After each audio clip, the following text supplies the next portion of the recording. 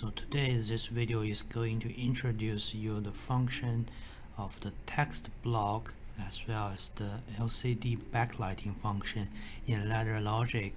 So let's get a new project started here. Still we select our favorite device SR3B101BD. Select ladder logic as our programming language. Click on next to go into the program interface. On the bottom section you will find this button here with this icon. This is the text block function. The text block can be used as a coil in the program. We can add up to 16 text blocks in one ladder logic program. There are two types of the coil here, enable coil and a reset coil. So let's drag it here, drag another reset coil here. So let's see how the text block coils are described. Double click on the contacts and then click on the question mark to bring up the online help file text block topic. As you can see here, there are detailed description about this functionality, but I'm going to give out a simple program as well as a demonstration to see how this thing will work exactly. Next to the text block here, you will find the LCD backlighting function here. We can drag the function block on the coil column, double click on it to bring up the description about this function here. Which means that if you give this block a constant high signal, the backlight of your front LCD on the smart relay will light up, and if you de-energize it, that light goes off. So let's build up a simple program here to demonstrate the function for both blocks.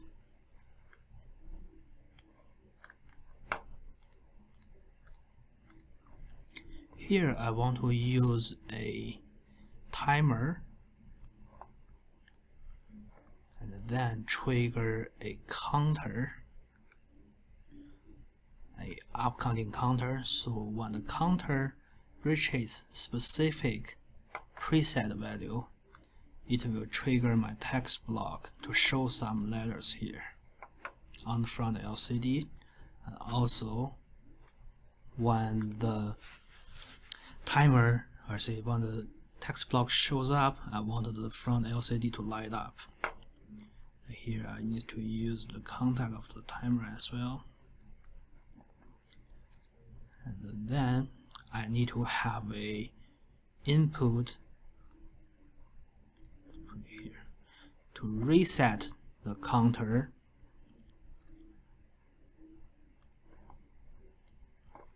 as well as reset the text block. Connected. Okay. And as we can see that the program consistency monitor is still giving us a red warning here. Let's click on it to see what's the error. So timeout value 0, preset counter 0. Yes, that's true. We haven't set the timer, and we haven't set the text block as well as the counter yet. So let's set the timer first. Here I want to use that symmetrical flashing function. I want to do every single half second. I want this thing to count. So what I did here is actually using that flasher timer to help me to trigger the counter, so I don't have to manually push or close the contact for 20 or 30 times until the counter reaches the preset value. Let's see, until the value reaches 30. That's too long. So until the value reaches 20, I want my counter to trigger the text block. So as you can see here it is the text block. Double click on it to go into the configuration window here. So on the text block we can see two windows here. The first window is the resource of this text block. It can show the information listed here. It can show the date, the current time, the calibration information for this program, and also it can show you the preset and current value for this timer, as well as the preset and current value for this counter. So how to add it to the text block so this information can appear on your front LCD. The second window is corresponding to your front LCD on the smart relay. This is a 4x18 screen. It's a 4x18 screen. Simply click on any of the position, then there will be a cursor flashing here. This will be the starting point for either the ladder or the numbers or the live values you're going to show on the front LCD. For example, for the first row, I want to show the value, or say the current value of my timer. So I click on the first position here and then double click on the current value of the timer. As we can see, there's a formula showing up here. And then I want to have a note says timer 1. And then for the second row, for example, I want to show the current value of my counter. Then I want to see counter 1, C1. For the third row, I want to show the current time here. So double click on it, then it will appear here. And also I want to type in some customized letters. So demo for text.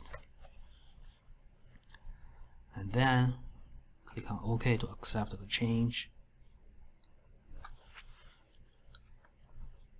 So now we can see the program consistency monitor is in blue, which means now the program is error free. So let's run the simulation here. Okay. So this is the front panel simulator for your smart relay screen.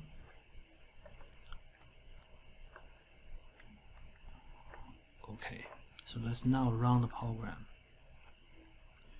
So this program will work this way. So if I close discrete input number 1, this symmetrical flasher will flash very fast and trigger this upcounting counter.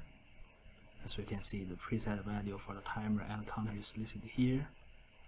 The timer will turn the timer contact on every half second. The preset value for the upcounting counter is 20. So if the value reaches 20 for my counter, then the counter contact will give a constant on signal to my text block, and then something should appear here on the front LCD. Also the LCD backlight should light up on the front LCD. So if I close discrete input I2 here, it will clear my counter and then also erase everything showing up on the front LCD. Let's see how it works here. Close it. So you can see it's counting really fast right now. Counter is increasing. So if this current value of the counter reaches 20, the text block will trigger and something will show up here. Now as we can see, it is showing whatever you put here. For the first row is the current value of the timer, second row is the current value of the counter, and third row is the current time, fourth row is the customized text we put there. Now I want to stop this and clear everything on the front LCD, as well as reset my counter and close I2.